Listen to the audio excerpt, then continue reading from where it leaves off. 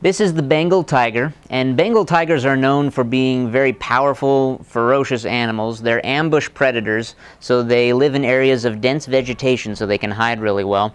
Then they sneak up on their prey, and when they're close enough, they'll sprint out, jump, pounce, and they'll sink those long canine teeth into the back of the neck or in the throat. I'm sure it's not pretty, but it's over very fast. And a 600-pound Bengal tiger can take down a 2,000-pound water buffalo. They're just incredibly strong, taking down something almost 4 times their own size and weight. It's impressive. And they can eat up to 66 pounds of meat at one time, which is a lot, but if you're eating a 2,000-pound buffalo, you're not really putting a dent in it. So they hide what's left over, and then they come back and visit when they're hungry again. And fortunately, they're not very picky eaters because the meat begins to rot, and they don't actually have a problem with that. So, very strong stomachs.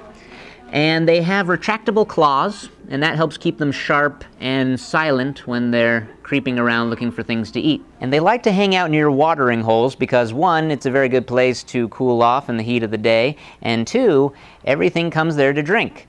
And so it's easy to catch something off its guard. And sometimes they'll even deliberately chase their prey into the water to slow the prey down and have a better chance of making a kill. And Bengal tigers have really large home ranges, up to 40 square miles. It's quite a bit of space to take care of, and it only takes them a few days to patrol the whole area.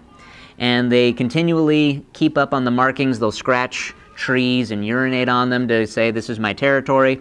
And just from the chemicals in their urine, other Bengal tigers can determine another Bengal tiger's age, their sex, their breeding status, their weight, all kinds of things. And that's really important, especially during the breeding season, because it allows other Bengal tigers to communicate with other ones from a distance. It's kind of like the Facebook for Bengal tigers.